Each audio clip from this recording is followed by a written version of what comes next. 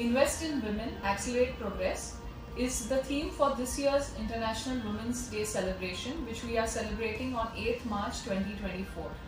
I would like to wish everyone a very happy International Women's Day. As women face a lot of challenges to pursue a career in urology, which is mainly male-dominated. But I would like to point out that even though I faced many challenges during my initial years of career, I have no second doubts about why I chose urology as my career. We have to trace back the history of women in urology. It dates back to 1879, where Anne Brumal devised a lithotrit, which is used to crush stones. Many others followed her, and in 1980, the first association of female urologists was formed in America at a breakfast table, where 5 women urologists got together and discussed their frustrations and experiences. Now, if you see Indian statistics, Dr. Lakshmi from Chennai was the first female urologist who graduated in 1970 and then retired as the head of department.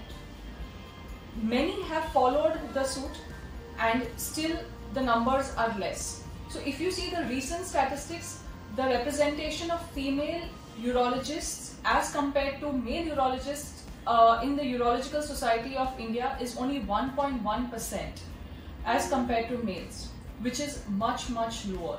However, increasing number of female urologists are encouraged and pursuing urology as a career. Now, what are the challenges that I faced in pursuing urology as my career?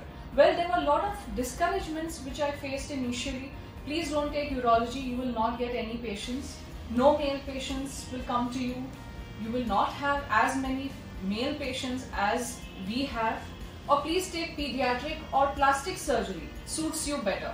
So after hearing all this, however, I had made up my mind to take urology as a career, even if I do not get a single patient in my entire life. Well, this formed as a stepping stone to the life and the career benefits which I am enjoying now, and the satisfaction which I am having now. So I would like to encourage other. Feminism is not about making women strong. Women are already strong. It is about how the world perceives that strength. Thank you very much.